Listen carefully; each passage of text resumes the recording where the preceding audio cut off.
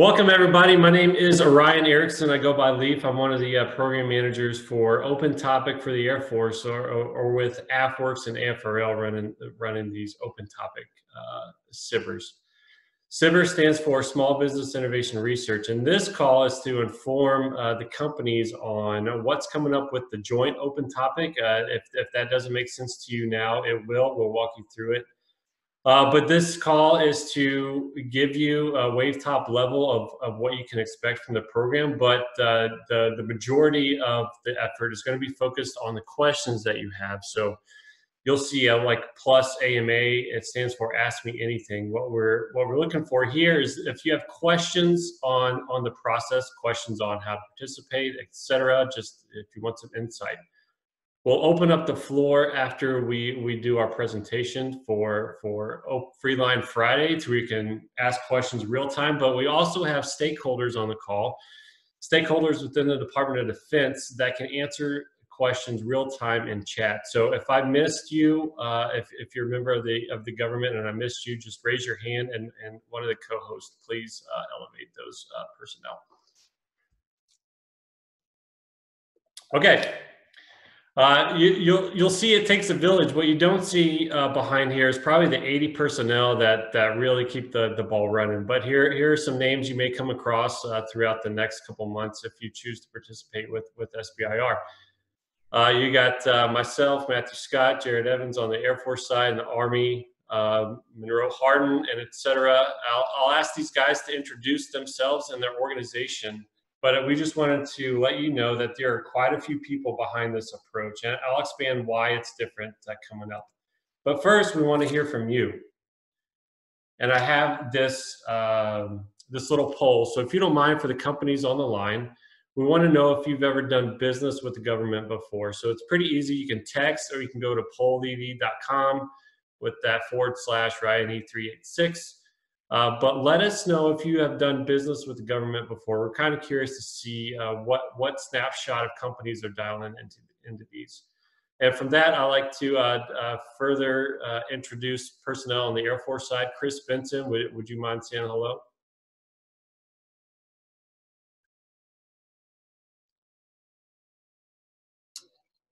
All right. Hey everybody, my name is Captain Chris Benson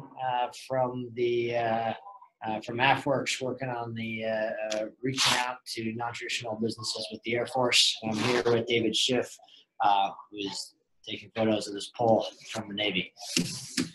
Hey David, and we got Jared Evans. Would you mind saying hi? Hey everybody, my name is Jared Evans. I'm the STTR lead, the Small Business Tech Transfer lead, as Technology Transmission Director at AFWERX. And then some of our friends from AFRL, would you mind chiming in and introducing yourself?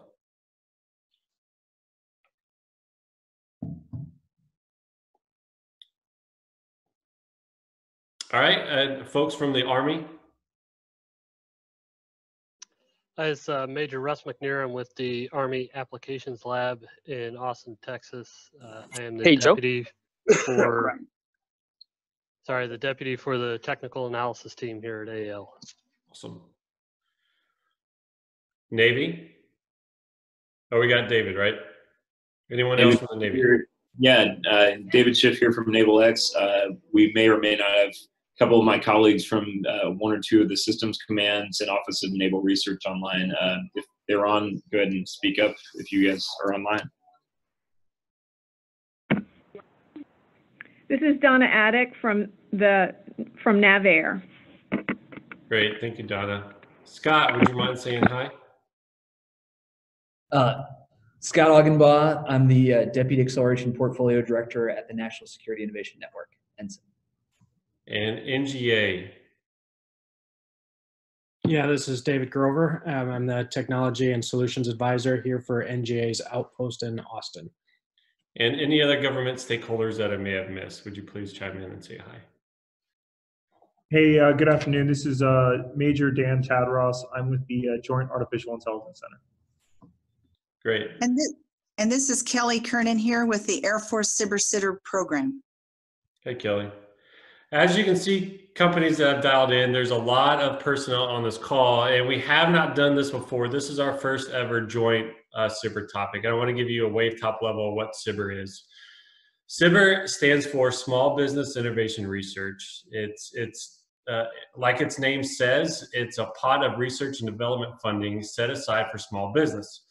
Small business meaning 500 employees or less, with 51% of that owned in the U.S. itself. So that opens the aperture to a lot of organizations within the United States. The program where it's at now is roughly at $2.8 billion annually that needs to get spent, and the Department of Defense gets about 1.2 of that. Now, historically, it's been ran by program offices. And what I mean by program offices is like for the Army, someone in charge of tanks, helicopters, and the Navy, someone in charge of ships, and the Air Force, fighter jets, etc. Whenever there's a problem that we could not solve internally within the Department of Defense, we have this pot of money, right? These SBIR dollars that we can turn to small business in hopes to try to facilitate a possible solution for that problem. Now, historically, we would see anywhere between 16 to 20 contracts per cycle per branch. And by cycle, we have .1, .2, .3. So every 4 months within a calendar year, we'll have a cycle. So 20.1 is our first one within this calendar year. And solicitations are open next week on 14 Jan, so you can apply then.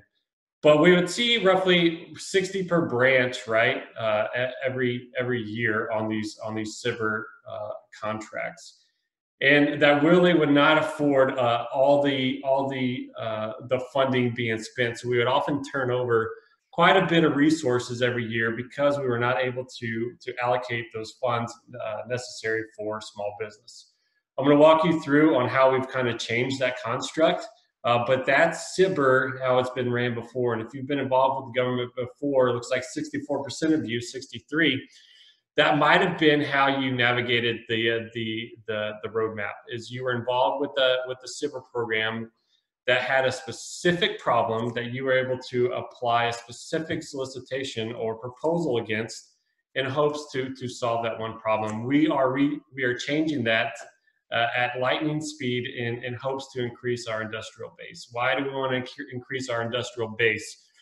If you look between, we'll call it Pearl Harbor and D-Day, the acquisition strategy of the War Department then went through the roof. We were able to win. We saw Skunk Works, etc. We saw this again with the Cold War, 1958, when Russia beat us with Sputnik. And so, well, today, if you look at the domains we're fighting against, and we're all watching the news, there are a lot of potential downfalls, a lot of potential friction points in these new domains that we may not be ready for. So we're doing the same approach without that threat necessarily interface, but it is in there. The red tape that other governments have are not as significant or not as perceived as significant as the red tape the United States government has with business in its borders. So we're trying to increase the industrial base to be ready for the next fight. We need your help. And for those of you that have never done business with government before, odds are it's probably you didn't understand if there was a marketplace, or you didn't think there was a product market fit, or that red tape, like I mentioned before, was a big deterrent from your business doing any sort of relationship with the government. Where you can find information that I'm talking about, AFWERX.af.mil. Check out that website, click on For Industry, scroll down to SBIR Open Topics, and you'll see a walkthrough, a checklist on how to apply for this next round that's coming up. There are additional resources there if you want to learn more about the SBIR program or STTR or other vehicles that we have dealing with the SBIR program, and it's on that website there. So I want to clearly articulate AFWERX.af.mil is the best way to go to see about this joint open topic coming up. Okay. Like I was talking about earlier, that we are trying to increase the industrial base because there's thousands of commercially viable companies out there within the United States. We are trying to tap into that, and we are moving at what I call lightning speed in regards to how it's been done before. You would always see, that 300-page proposal that 6 months to get a contract if you've ever done business with the government before, or you've heard of your friends in the commercial space saying that towards you, and you kind of stiff-armed or gave the Heisman to even thinking about doing business with the government. But from our leaders within the Department of Defense, Army, Navy, Air Force, Marine Corps, Coast Guard, NGA, you name it, we are trying to increase our industrial base, and this is a great way to do that. We understand from my vantage point that companies are looking.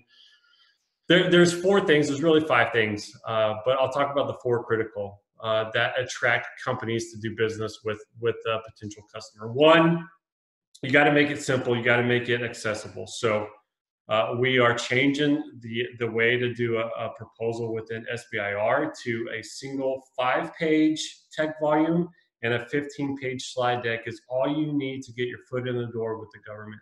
So it takes about 2 cups of coffee in a couple hours, and you can write up a 5-page tech volume and a 15-page slide deck of PowerPoint, and that's pretty easy. So 20 pages total is all you need to submit to get into this marketplace. 2, companies care about access to potential customers, right?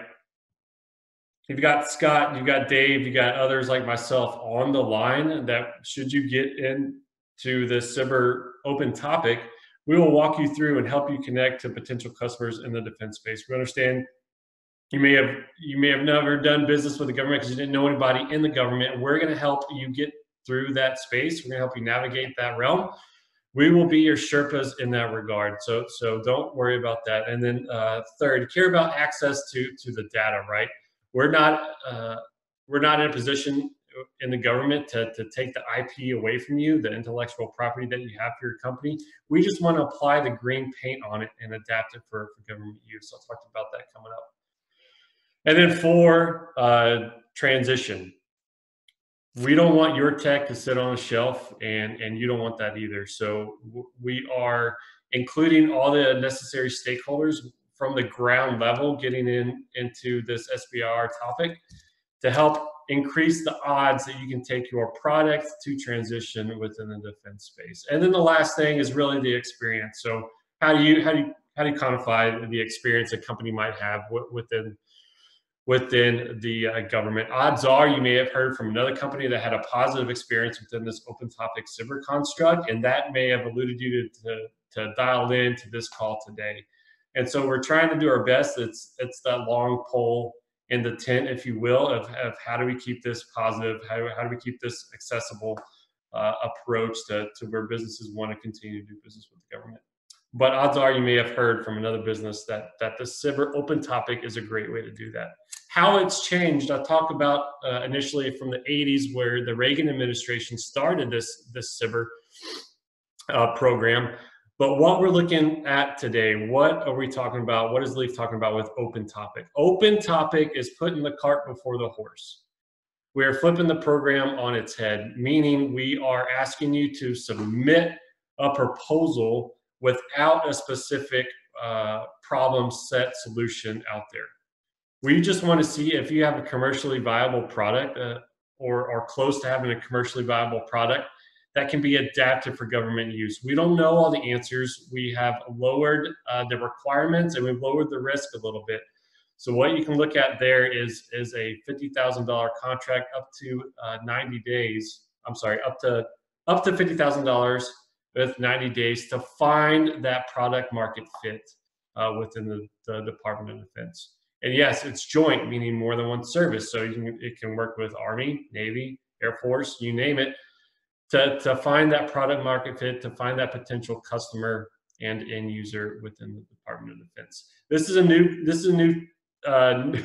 new approach, and we started it in 18.3. I mentioned, .1, .2, .3. So calendar year 18, roughly October timeframe, we started this open topic realm. We have seen 60 contracts increase to 60 contracts a year increase to 450 a quarter. So we are increasing the contracts, we're increasing the companies coming on board, we are increasing the industrial base in the Department of Defense, but we are still wanting to continue this endeavor. Our leaders think that this is a valid effort, and more money, more personnel are being put in this. And guess what? Yep, it's now joint where we have all branches within the Department of Defense facilitating this open topic idea. 3 verticals to participate. My good friend James Harden lined it out best for us. So there's STTR, and we'll talk about that coming up. So if your company is not yet having that commercial traction, and when I mean commercial traction, I'm talking about non-research dollars being put into a company or product. If you have something outside of research money coming into your company, then we'll talk about like SBIR coming up in a second. But if you still have that idea, you are still trying to develop an adequate prototype, then STTR may be the way to go, or small business tech transfer and research. If you have a commercial product, if you have a commercial solution that you think may be able to be adapted, we want you to apply for a SBIR phase 1. And if you find yourself in a position to where you have that government customer, that government end user ready to put that green paint on your product and adapt it, then you're in that trial realm. You're ready to go to trial, and that's direct to phase 2. All of these are going to be made available to you starting next week. You'll have 30 days up until the second week of February to get your proposal in to be a potential candidate to receive a contract for one of these verticals. These are contracts, not grants. We are asking you to perform customer discovery, finding that product market fit, or in the case of direct to phase 2, actually adapt your commercial product for government use. I mentioned STTR earlier. We have Jared Evans on the line. Sir, if you would not mind talking to these slides coming up. Absolutely. Thanks, Leif. And shout out for the James Harden graphics on the verticals. You get a crisp high five for that one. So for those of you on the line, STTR is shorthand for the Small Business Technology Transfer. We're going to highlight some of the differences here and some of the like Leif said, way of top information for you guys to be able to move forward and see if this works for you and your company. So ultimately, the STTR is a 3-phase development program tailored specifically to commercialize compelling dual-use research, right? The keywords being there is commercialized dual-use research, right? Our intent is to facilitate engagement, wide and expansive engagement across the federal marketplace, right? As with the case with SBIR, these STTR program results in a sole source justification that is able to be used not only in the Air Force, but across the federal government. So there's a huge, huge value proposition when it comes to small business and being able to leverage the perks and the benefit of this program. Also, you know, we're leveraging our position and to be able to buy down some of the technology risk for our applications, right? Ultimately, we want you to be commercially successful, both in the regular consumer market as well as the federal marketplace as well, right? And to that point, we award government contracts, not research grants. So that's an important thing. I know, you know, historically speaking, STTR has seemed to fall in the grant land, if you will, and is purely an R&D effort from many perspectives. For this open topic in particular, right, we're really focused on commercializing that, making you, like I said, commercially successful as a company. We'll go on to the next slide here. We'll highlight some of the similarities and differences here. So similar to SBIR, where STTR is a 3-phase commercialization program. We follow a pretty loose discover, prototype, transition flow, if you will. And ultimately, as I mentioned, you end up with a sole source justification that you can use across the federal government, which is a big deal. We satisfy the competitive contracting clauses and requirements as part of this program, and that sole source justification allows you to interact directly with those customers at the end of the program, and more importantly, frankly, those federal customers can come to you directly for what you developed as part of this program. Now, that being said, we also have a few things that are unique to STTR that are based on its focus on commercializing research. First of all, we don't require an already commercialized product. We can start with something as early as an idea, right? We obviously the more mature, the better, and the more easy it is to communicate to prospective customers. But we don't require that up front. One thing we do require, however, is a qualifying research partner. They have to perform at least 30% of the work in terms of hours or just by contract value or money that they're going to obligate or spend. There's a variety of things you can use or a variety of folks that you can take advantage of to be your research partner, whether it be a university, which is kind of the traditional case, nonprofit entrepreneurship centers, FFRDCs, which are federally funded research and development centers, or others, which is pretty interesting kind of scope expansion from what it has been historically, right? STTR has higher phase 2 matching ratios than the SBIR program. While the ceilings aren't as high necessarily in phase 2 specifically, like I said, we do leverage the investment from a government and private sources to a higher level. So 4-to-1 for government, as you can see there, and 2-to-1 from private sources. Also the principal investigator, the PI, that may be primarily employed by the research entity or the small business, right? This is a caveat specifically for STTR that allows folks like professors, right, to work primarily for the university, that is to say the research entity, but also take part of this program and help bridge the gap between, certainty in terms of employment and finances and so on, and making their small business a financial success and commercial success over time, right? And then all with the STTR, we're leveraging close ties with the federal R&D and operational communities. I think this is important because we have very good relationships with the R&D community across the federal government. We can leverage those to your benefit, as well as the operational communities as well. So we'll go on to the next slide here.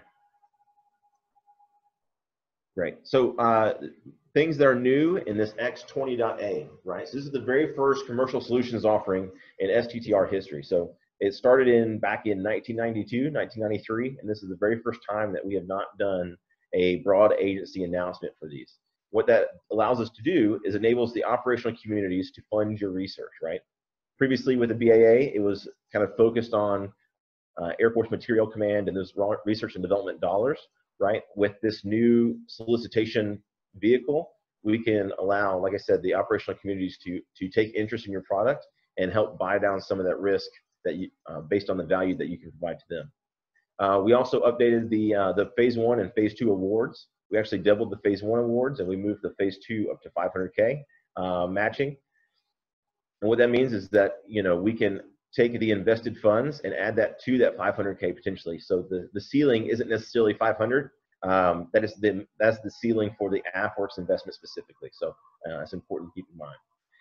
And also for the phase 1 tech volume requirements, we moved to a 25-slide proposal as far as the tech volume specifically, right? Tech paper is optional. You can do that 5-page paper if you would like, but we are really interested in understanding your technology at a higher level, to be honest, and being able to communicate that value to our customers as well. We've got a few things coming later this year that we're working on now that are not incorporated into this 20.A solicitation. One is we're working very closely with the Air Force and the Space Force STTR initiatives to include AFRL's quantum topic, right? We are tied in closely with them, and we are very eager to help move them forward in that particular area. We're looking to expand that as well to other high technology areas that we're looking to develop as a group. Also, we're looking at tailoring development of the focus areas and the pitch days, and integrating STTR more fully into those areas as well. Broader engagement and impact through joint STTR topics. Obviously, we're going to talk about the joint SBIR topic here in just a moment, but we're looking at following that lead in STTR as well. And then obviously, we're always looking at innovative updates to incentive structures and other things that will serve our commercial customers, as they were, more comprehensively, right? We want you guys to have, feel like you can move through the process and be secure in that.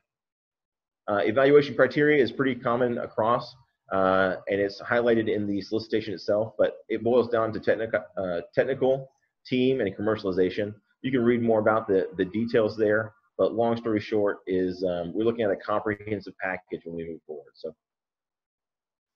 we'll move on to the next slide. I know we want to move to the AMA portion of the program here pretty quickly. So phase 1 proposals due 12 February at 8 p.m.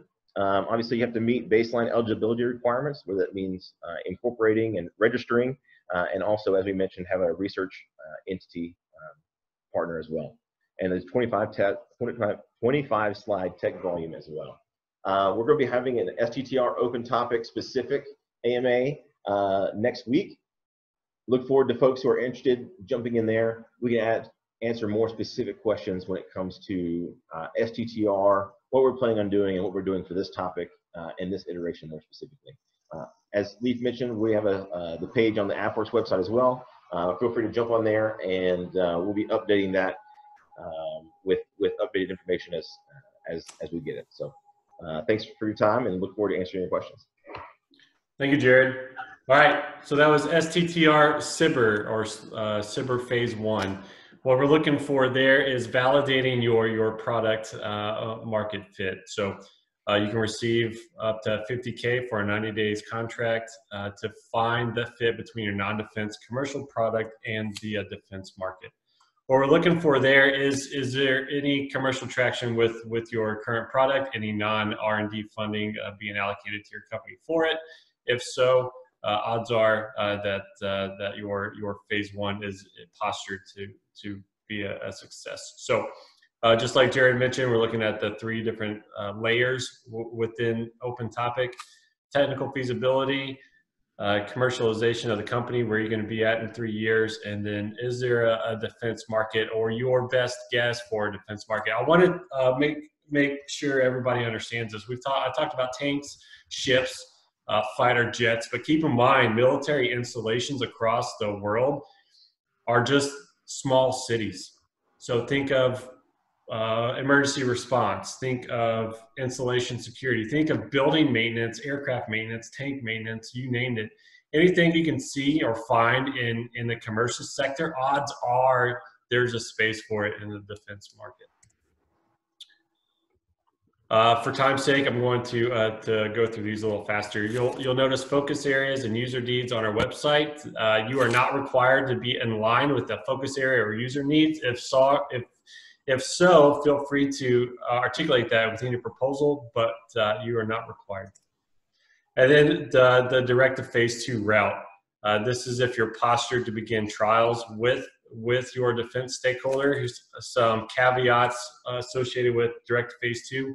You need matching funds, either government or private. You need that customer memorandum. You can find it on our website. If you're already ready to trial, the discussions have been there. This is just a way to capture all that for your proposal. So it's a letter from the defense unit saying that they agree to partner with the company for the trial phase.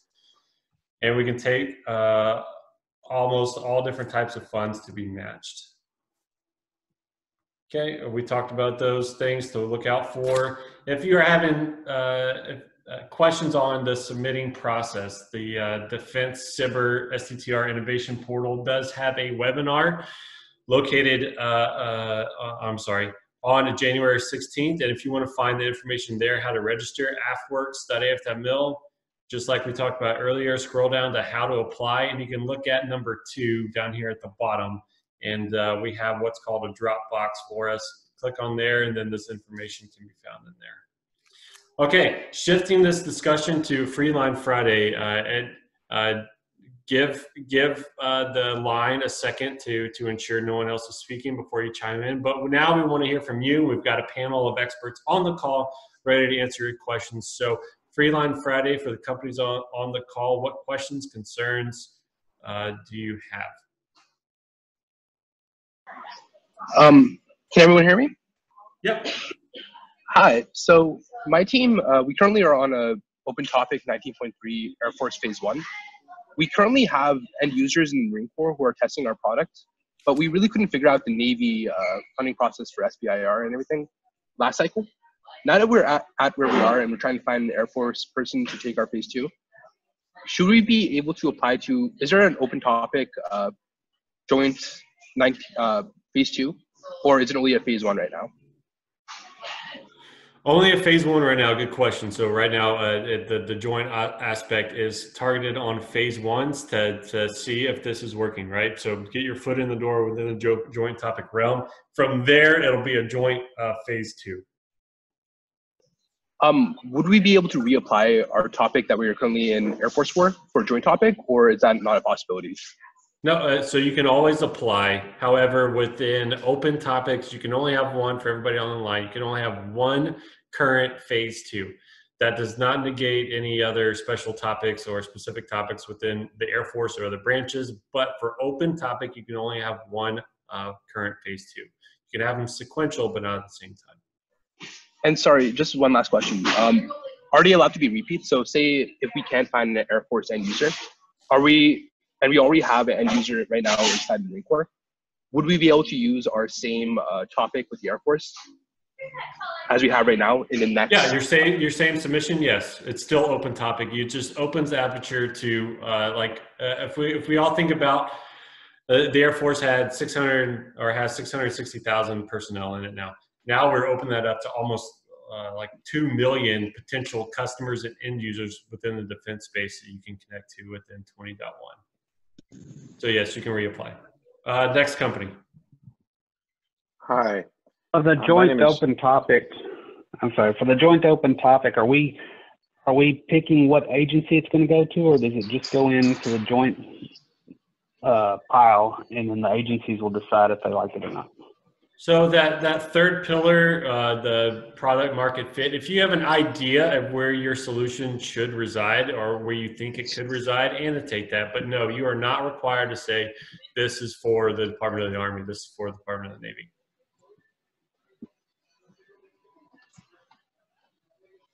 With the phase one, does the product have to be currently in the commercial market, or can it be a solution using off-the-shelf components or an integrated solution that is being proposed as an application for the military? Good question. So, we get this a lot. We're going to take aspects from A, B, and C and make product D, right? How can you validate product D? That's going to be the question you're going to have to answer in your proposal. We want to know how valid is product D, because you're taking an aggregate solution of A, B, and C, for instance, to make this D. So as long as you can spell that out, and if it's still an idea phase, maybe SCTR is the best way to go. So is it still possible to apply for phase one, or is you? Oh yeah, absolutely. Oh, okay. Absolutely. So, yeah, let me be clear for everybody on the line. It takes a few hours to build one of these phase one proposals now with an open topic. So the impact, the allocation of resources you're going to have to dedicate to this, we think is pretty minimal. But apply, and if you're not selected or awarded, then how much skin have you lost in the game? Okay, so it doesn't have to be. So D doesn't have to be in the market today, but D is something that could conceivably be in the market, and so is that sort of the qualifying for the criteria for phase one? You got it. So the question is how valid is product D gonna be? How easily adaptable is it gonna be? And you're gonna have to articulate that within your proposal. But that's the question you're gonna have to answer.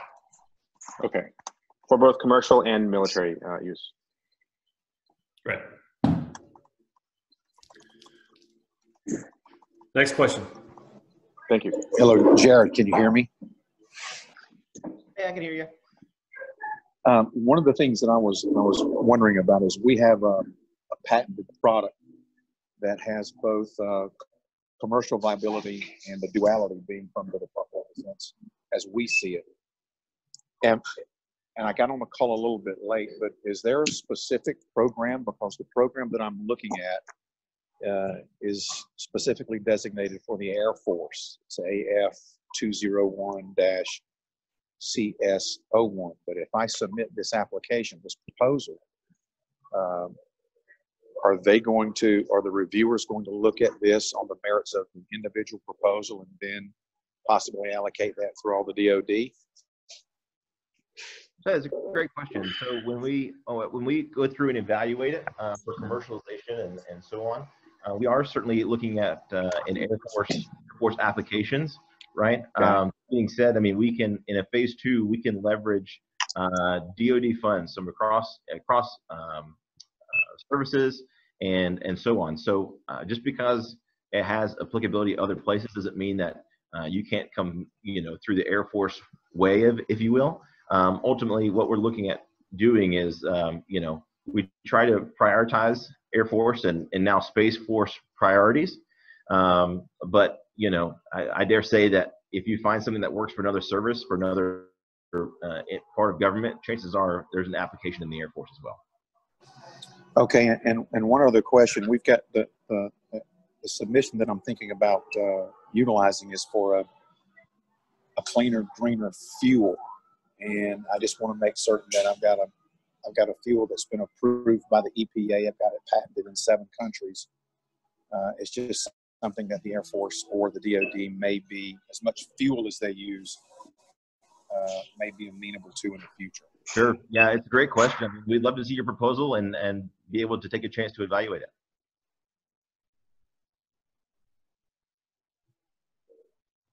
Okay, thank you very much.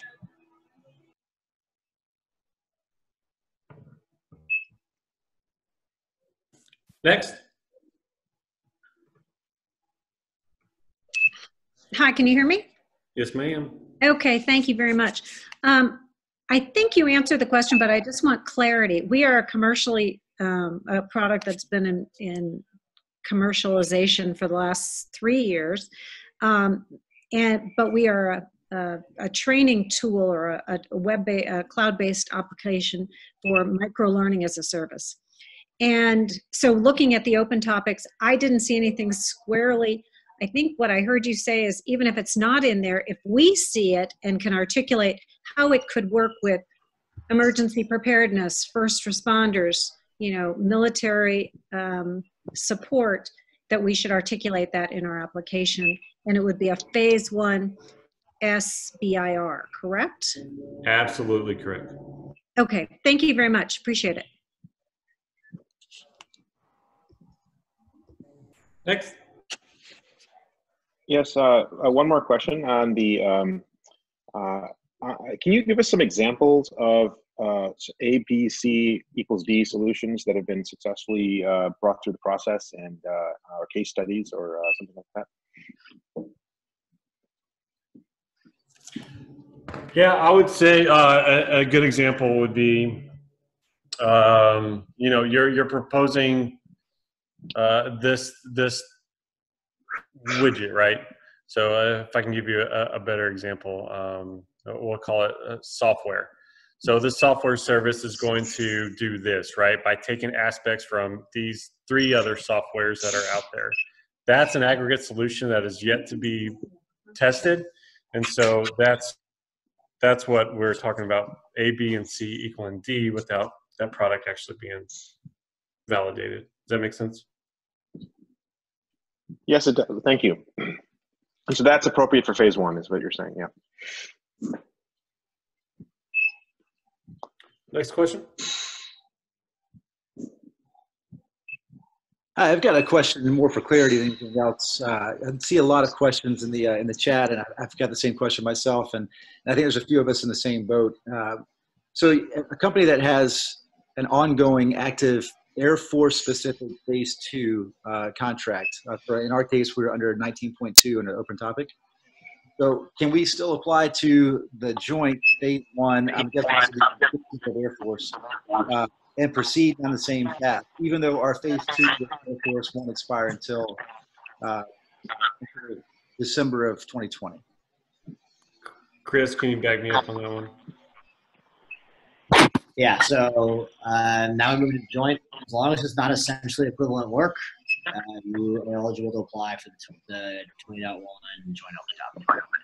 Hey, Chris, I appreciate your efforts to answer those questions in the sidebar too. Yeah, because you answered to me as well. So that's what I want to be absolutely clear on. So it's the same product, if you will, widget software, applied to a different purpose, different use case. So the question is so what we're looking for is the adaptation of your non-defense commercial solution to meet a specific defense need. If you are proposing to make a different adaptation to meet a different defense need, that can be a different set of research. However, make sure it actually is different than the original one, because if you propose things that are not actually different, then you are defrauding the U.S. government, and that is illegal. Yeah, got it. No problem. Just clear things up though. Just to add on to that, so say if we have a phase one, and the entire point of phase one is with the Air Force is to do customer discovery and find an end user. So it is let me correct that. So the point of the phase one is to develop a solution to meet a specific defense need. So the big thing that we're doing here is you're developing the technical modifications as well as who the person actually will use that will be. So the big difference between what we've been doing with the open topic and past topics is that in the past there have been topics that folks have focused just on the technical improvements without any regard to who the end user would be. Now with the open topic, it's important that you understand any sort of technical adaptations or improvements that you're making with regard to who the person actually using the solution actually should be. So there is both technical and customer discovery work being done at the same time during a phase one and also at the phase two. Okay. Thank you. So can you give an example of how the customer discovery and the technical adaptation works during a phase one award for the joint open topic for a company with a commercially viable product that's in the market today but not used within DoD? Yeah, so some examples we've had are something that people have been selling to, say, like the oil and gas industry, but requires maybe something to be hardened a little bit more intensely for certain things that we're doing, or requires a higher level of cybersecurity around that, or maybe it requires a little bit longer range, and so they have to do more development into the motor efficiency or the energy storage technologies. What the phase one would look like would be going out and talking to folks, showing them what they currently have in non-defense commercial space, figuring out how the requirements are different for the folks that they're talking with, and then figuring out if it's actually feasible to make the adaptations of their non-defense commercial solution to meet that defense need, right? And so planning out that research for, okay, well, if I need to get an extra 20% of range out of this, and it's going to be a little bit higher end, then that's the kind of work that we need to be doing. With the intent then is that you then take that, say, 20% longer range for say, a drone, and bringing it back to your non-defense commercial solution that you can then hopefully grow yourself into more valuable business and grow in the U.S. economy. Got it. Thank you. Yeah, we also have some language that was in the NDAA supporting our commercially viable, our commercial solution today. Is this a good way to kind of leverage that and reference that during the submission? So all we care about is that you're finding somebody, a human being, that cares about using your solution.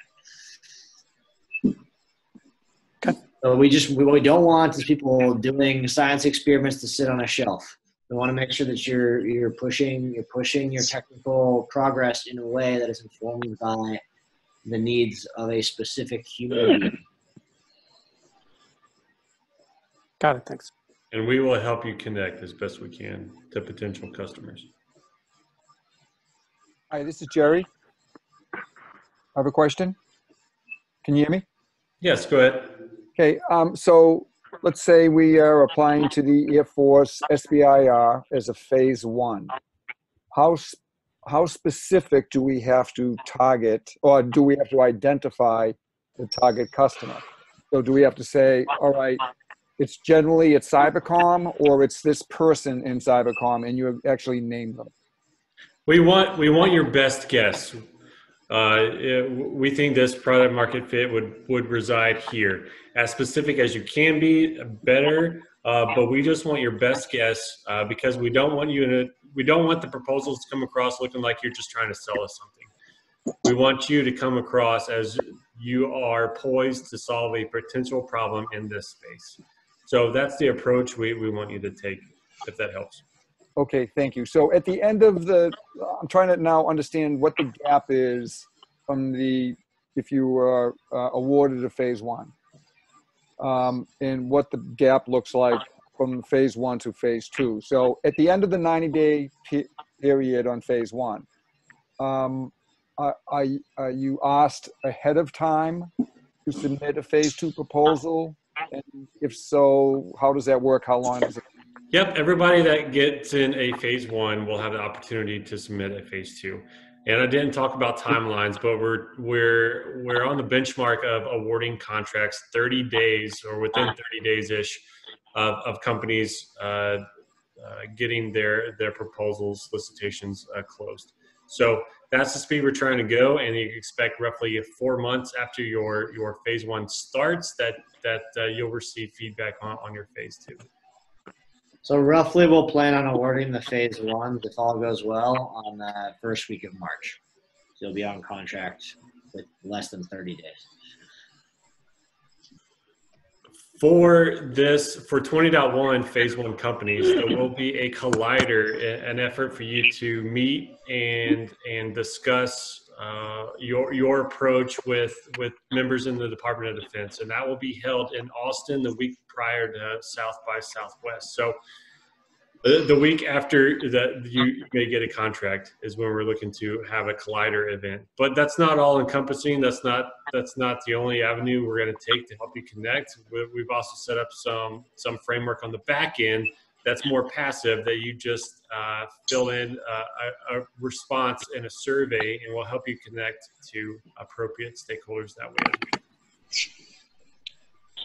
Hi there. Hello. Yeah, we got you. Go ahead. Okay. So can you apply for both phase one and phase two simultaneously? And also with phase two, if you have an Air Force customer that you can solve a problem for and has agreed to partner with you, did I see that they have to match funding? So if they, up to 1.5 million. So if they have, 500,000, then your office would match 500,000 out of it to be a total of $1 million. Is that what has to happen? Just curious as to your thoughts on that. Yeah, good question. And that's the direct to phase two route. That's you skipping a phase one in essence. And you're correct. That's a requirement for going direct to phase two. Now, let's say you go from phase one to phase two. You are not required to have those matching funds. There's still that typical aspect, or that typical phase two proposal that can award up to $500K for a base effort. So, a question on the phase one budget is that do you need a detailed budget in the document, or is there a specific deliverable you want us to cost out in that? Yep, good question. So your primary work is going to be that customer discovery / feasibility study, like Chris mentioned earlier. Like, how is this going to work? Who all needs to be involved? So there's your scope of how your phase one is going to work. And yes, you will need to provide a statement of work, but it's very simple, and you can find that in our template. Please, for everybody on the line, there is no need for any proprietary work statements going into a phase one. And also, we're not looking to develop anything or prototype anything. So the IP data rights assertions are really not needed either for phase one. You're just having candid discussions and lining out roadmaps with members of the Department of Defense. But good question. Thanks for picking that up. This is Matt Young. I've got two questions. The two questions I have are contingent. One is on the other. The first question has to do with commercial viability. 30 years ago, we developed a product for DoD. We pitched it to them. A bunch of folks looked at it. They showed some interest. They bought some units. They were tested overseas, et cetera. And we always imagined that one day we could make commercial sales off of it, but we never really pursued that because DoD was our primary customer. And we moved on to other products. Recently, the Coast Guard has approached us, asked for that product specifically, and we're now in negotiation with them to set up a contract and sell them that product that we used to offer to the military. So my question is, we always imagined that it would be commercially viable, but we never actually marketed it to commercial users. Give me an example of what, early in one of your slides, it mentioned don't even bother applying if you don't have commercial traction. So would I have any opportunity here, or do I need to go out and sell units?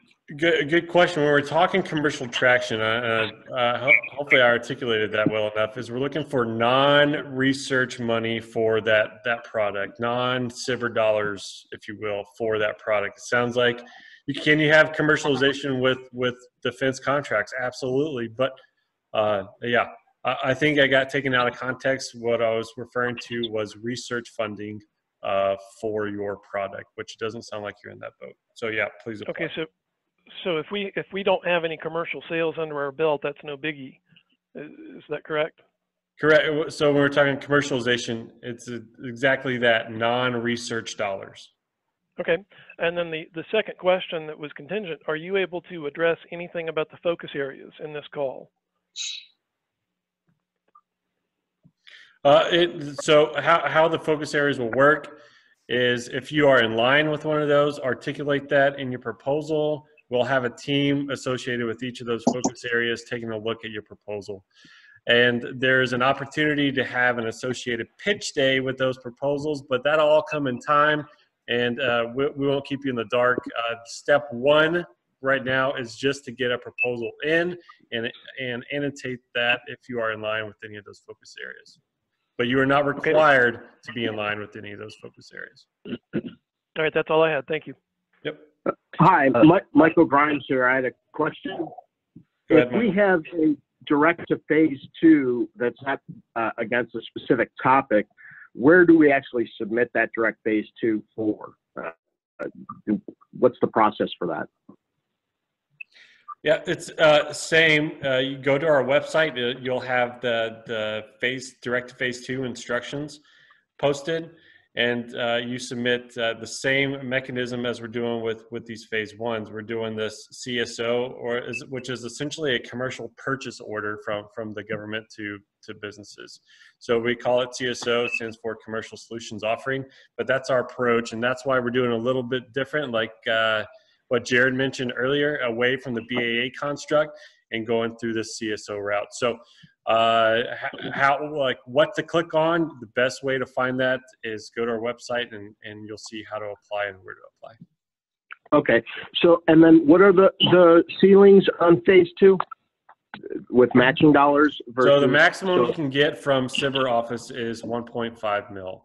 And that can be an aggregate solution of commercial or private and government funds. Okay.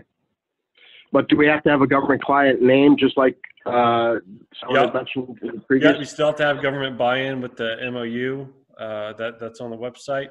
That still needs to be there. That's a requirement. And then in addition to that, you need to have funding that's being matched. Yep. Okay. So can I, one question, if the government is not able to match the exact funding, is that an issue? So you can have private funding being matched as well.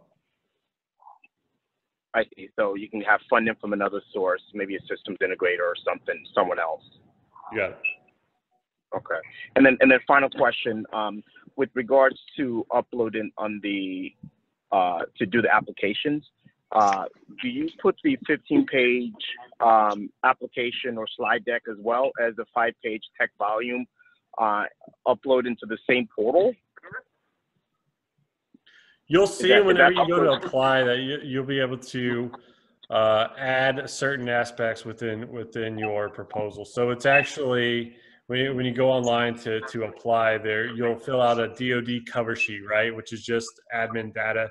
Then they'll have some questions for your commercialization report. Then they'll ask you for click here to submit your supporting documents, tech volume, etc. So if you look at the instructions that I outlined, I believe, I don't want to misquote, when in doubt, go to the instructions. But for the slide deck, it'll be other documents, and there will be an actual spot for your tech volume in the submission. Okay, I just wasn't sure if it was done via a Word document or if it was just done electronically on that portal to submit. So yeah, you'll do a PDF and you'll upload it to the portal. Okay. Earlier, you'd mentioned military installations are small cities. Could you give us a sense for how the cities are these military installations are administered? Like, like who is in charge of the different types of infrastructure, and or how does it all? How is it? Who are the stakeholders for the military installations? Yeah, so and that's a great question. That's exactly the type of proposal we're looking for. So you think that this would apply to this aspect within the military installation? Your best guess would be X. So how it works is it differs from service to service. For the Air Force, we have a civil engineering squadron that maintains the infrastructure, right? So that's who it is in the Air Force. I can't speak to how it is in the other branches, but in your proposal, you can articulate that I think this would apply for organizations that maintain buildings. That's sufficient enough, if that makes sense. Okay. And how about in regard to the health of the servicemen? So that's the environmental or the civil engineering. Is there a corresponding person in charge of the health? Yeah, absolutely. And I can't give you like names for each base, and you really don't need it to get your foot in the door either. So going back to my previous response, frame it like that for your phase one proposal, and that's what we're looking for is where do you think this can help the military? Okay. Question about matching funds. Go ahead. Hello? Yep. Okay, so the matching funds on the phase two is either 2-to-1 or 1-to-1 based upon whether the company's received a prior phase two. Am I correct on this? Correct. And does that prior phase two a DoD phase two or any phase two in the U.S. government? Chris, do you want to back me up on that one? Sorry, can we repeat the question one more time? Yeah, it's 2-to-1 matching if you received a previous phase two contract, and from my understanding, that's any phase two, correct? So we no longer have it different between if you received a phase two before or not. It's 2-to-1 from non-SBIR, STTR federal sources, and 1-to-1 of private funds. Private funds can be things like pre-sales or IP sharing agreements, or some companies choose to sell equity, other things like that. Thank you, Chris. If you don't, thank you, Chris. If you don't mind me just making clear, we have received a prior phase two with NIST. That does not. That still means that we could get 2-to-1 matching funds, correct? Yes, you can, but we will not match other SBIR funds. Understand. Okay. Thank you very much. Can I ask a follow-on to that? So if you have investment from a military customer that's your matching funds, does the AFWERX SBIR office only go up to $500,000? And the total project amount is 1.5 million? The total amount of SBIR funds, the maximum is 1.5 million. So if you had an option, it would be 750K of government plus 1.5 million of SBIR for a total of 2.25 million. Okay, great, thank you. Can you talk about how the selection process is going to work now with it being joint? I know the Air Force has the focus areas, so I can see where they go in those bins for the focus areas, but the joint ones, I don't think there's many focus areas or user needs. When these things come in, how are they going to? So good question. So prior to focus areas or needs IDs being accounted for, we're still looking at the proposals to determine if a company's proposal is selectable, if that makes sense. And so we would get buy-in from the focus areas or needs ID section saying, we really like companies X, Y, and Z. They're our top 3, et cetera. I will tell you right now, we have not turned any companies down due to the focus areas or whatnot, saying that they did not want a certain company. All the ones that have been deemed selectable have made it through to get a phase 1 contract. So I hope that provides some context to you. What we're looking for here is if you got a commercially viable product that you think may be able to be adapted and solve problems within the Department of Defense, odds are that that's how we're going to look at it for the proposal prior to looking at a focus area buy-in. And phase one does not require matching dollars, correct? Correct. I'm about to. Yes, go ahead. I was for phase two, it's a dollar for dollar match, because the example you just gave, you said 750 matches 1.5 for a total of 2.25. Is it a dollar for dollar match for direct to phase two? Yeah, what Chris was mentioning, 2 to 1 for government funds, 1 to 1 for private funds. Okay. So one thing you mentioned was you'd like to see who this product would apply for in the phase one. And so what are the different things you'd like to see covered, kind of what are all the bases you'd like to see covered? What makes a successful proposal? Like what are the sort of the 3 or 4 things that are most important? Yeah, the 3 pillars we're looking for is technical viability, commercialization, and defense and defense need, right? The impact you can have for the Department of Defense. So technical, we're looking at what traction do you have with your commercial product? Is there sales revenue? What non-research money is being allocated towards it? Commercialization, where's the company going to be at in 3 to 5 years? What's that plan look like? And then how easily do you think it can be adapted for government use, and who could it impact? So going at it through those 3 lenses is what we're looking for. Thank you, very helpful. Hi, so I had a question. Yeah, go ahead. Yes, so I had a question on phase 2 for kind of private funds coming in. Let's say you get some investment. What is sort of the time window for when that private investment money comes in? Does it have to be within a certain time window around the phase 2, or is it kind of a broader? You've got private. So and when in doubt, go to the instructions. But I believe it's from the time of pre-release until 90 days post phase 2 contract award. Would you need to have those funds into your company? Okay, thank you. Yep. We're waiting on a response from the T3 accelerator. Should we be accepted for that accelerator program?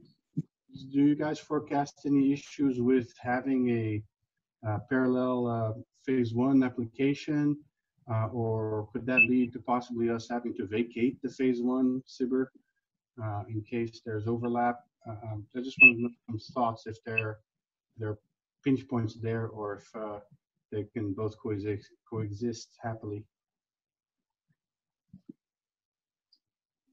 No, other efforts that you're having with your company should not impact the phase 1. Thank you.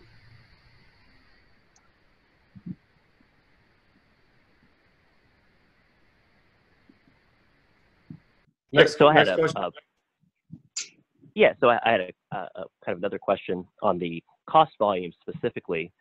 There's something that's there called like labor overhead, and was having challenge in the instructions finding exactly how to calculate that for your company, and I was also Googling that and wasn't having much luck either.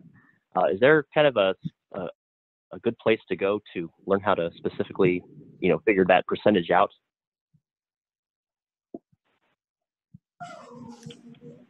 Yeah, from my vantage point, from my lens, no, I don't know. I can't best answer that. How it'll work for your company on how you allocate, those funding resources. Someone else may be able to answer, help better on that one.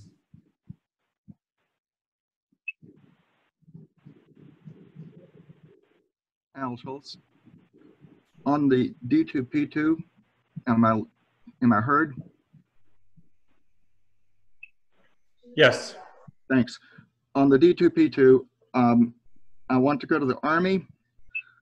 Does that proposal follow the standard protocol, or is there some accelerated slide program that you guys do on the phase 2s? This is Chris Benson. So if you want to go to the Army, the answer is apply to the joint open topic phase 1. And then we'll work with the and then the Army folks will work with you on their requirements to go to a phase 2 with the Army. But the directive phase 2 that we're discussing on this AMA is specifically for the Air Force. Okay, so I want to go to the joint directive phase 2. I have an Army customer. There is no joint directive phase 2. You want to go to the joint phase 1. That will get you in the door for the phase 2 option 3 months after your phase 1 is awarded. Okay, thank you. I'm confused then. This I want to make clear. This AF201 DC SO1 is only for the Air Force. It is not a joint phase 2. That is correct. Thank you very much, and thank you for the time to answer all these questions. Thank you. Hi. Hello. Oh, okay. I can't tell if you can hear me. Long-time listener, first-time caller. I just want to be very clear about this. For the joint CSO1, is there a floor TRL level for a submission of a technology? No. No. So you aren't using TRLs at all? Because you keep talking about you want a commercial thing, but is that more kind of a goal than a threshold? Here, to answer it with a different approach, I can have something that's a TRL 9, but no one's buying it, right? Right. So how great is a product if it's TRL 1 or 9? It's a moot point to us. What we're looking at is what traction is there behind it. Is this dual solution an actual potential dual use solution? So that's the better way to answer that question. Not necessarily a TRL level, but who else is interested in your product? Well, we have a lot of products we're working on. It's just the testing and qualification for them is fabulously much more expensive than the design and prototyping of them. We can bang out a prototype for very small dollars, but no one wants to attach it to their very expensive system without it being qualified as per mill standard, blah, blah, blah.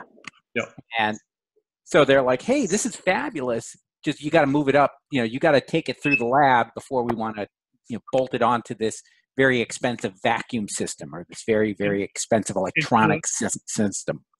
And so do you have, I'm sure you're not the only company in this boat, and we see a lot of proposals in line with this. What is that product poised to do after it's developed? What commercial traction is there post SBIR 6? You know what I mean?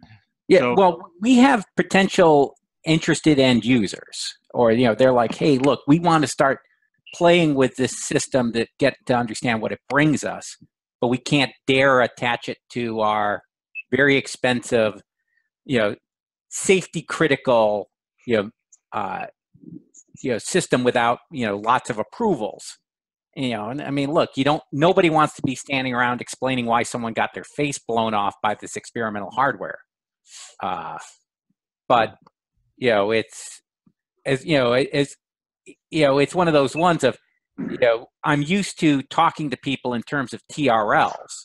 And if you're not using that as sort of a framework, more of a customer traction framework, because I've got, I can bring in letters of support from the customer saying very specifically, we would like to try this out at our facility, which is, I think, what you're aiming to do. But it's very I'm not looking. Let me rephrase. What commercial traction is poised? Not necessarily we're interested in partnering or seeing what your widget does, but here's X amount of dollars for if it's successful. Is very different than we're just interested in quote unquote playing with what you got. And Leif, I'll jump in here, Leif. Yeah, in general, we're looking really to go more towards a user-centered development approach rather than the TRL approach. So as long as there's kind of a user that says we want this, that's much more. As long as they're a user that is using it, even if it's a trial or a demo. Is using it or wants to use it? Is using it, even in a kind of an alpha state. And it can, but this is where so we can. This is where TRLs start to get a little messy here when you're dealing with adaptations of non-defense commercial solutions, right? So the adaptation might not have even really existed even in theory before this, right? And so that might be technically a very low TRL level. However, the non-defense commercial solution, which you are adapting to meet the defense need, might be a relatively high TRL level. And so I would encourage you to think more about the overall technical risk rather than on pigeonholing it into the TRL framework. You know, I'm sorry. Now I'm just confused. But I'll try and go back through the slides and rethink this. The next question is if we apply that same question to your the STTR, then as early stage as you want for STTR. As early stage as you want for the STTR. Yep. Okay. In general, STTRs end up being earlier stage than the phase ones, and the phase ones definitely end up being earlier stage than the SBIR phase twos. So if in doubt and you're really, really early stage, then STTR is generally the best place to go. Okay. Now, do we have to have the same paperwork? I've done a couple of normal STTRs, and you have to have a full proposal from your partner and that sort of thing, your research partner. And it's really, really hard to get a university to get excited about, writing a proposal for, single-digit thousands of dollars of work. You still don't have to partner with either nonprofit or university, but the proposal requirements are far less restrictive as the other ones are. So a thin proposal from our university partner is more than adequate.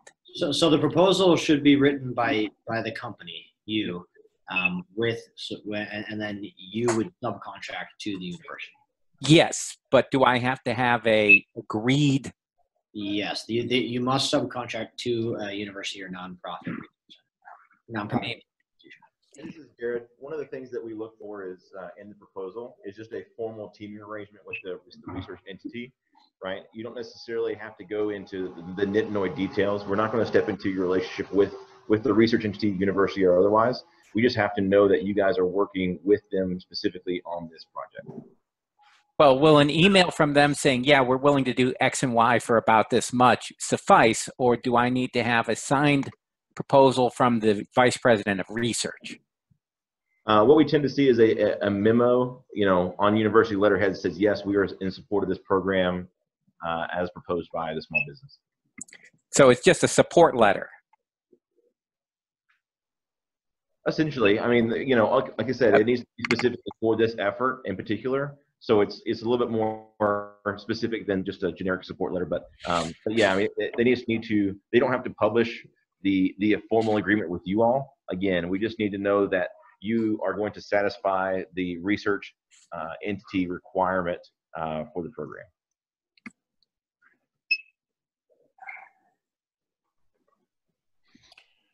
Now, for everybody can I get that?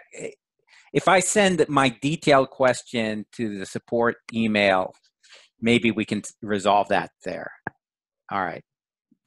Let's move on to our third question, money. In the STTR phase one or the joint SBIR phase one, it's got a small phase one amount of money and you apply for the phase two. Assuming you check all your boxes and get the memo, and the milestone and the buy-in by the customer, does all of the money for the phase two 500K come from AFWERX, or does the agency need, the government agency need to throw in their own money?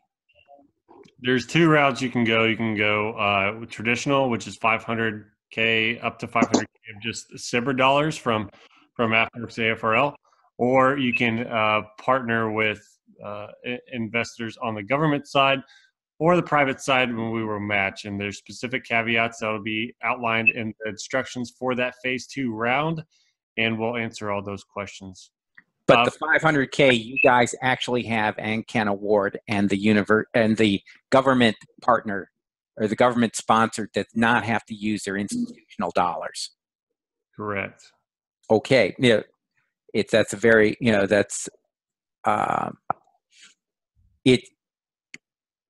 institutional dollars are thin and hard to come by. The kind of my final question is the direct to phase 2, the DCS 01. We have to have all of the stuff that we would have coming out of your phase 1 process, the memo and all that signed by the customer. Do they also have to then put in institutional dollars to match DCS 01? Right. Were you on the call for its entirety? Yes, but the webinar audio is very poor quality. Okay. Yep. So those are specific caveats, and it's outlined in the instructions for the direct to phase 2 route. You do quote unquote institutional dollars or private investment that comes in addition to SBIR dollars. So yep, those are specific caveats unique for direct to phase 2, but not required if you're going from phase 1 to phase 2. For everybody on the call, we want to say thank you very much for taking time out of your day. We'll post this this video on our website, and we'll include aspects from chat on there as well. This does not close out Q&A. If your company does have questions that they need answered, you feel free to hit us up at support@afworks.af.mil, and I'll maintain this line open for a few stragglers, but we want to end the official call. We're well over time, and we want those that need to get back to work to get back to work. So I'm going to stop the recording, and thank you again for everybody dialing in and the stakeholders for being on to help us answer questions. And if you do have some outliers, I'll hang tight for a few more minutes. But thank you, everybody. Thanks. Just one real quick can I ask question. one? Oh, I had one too.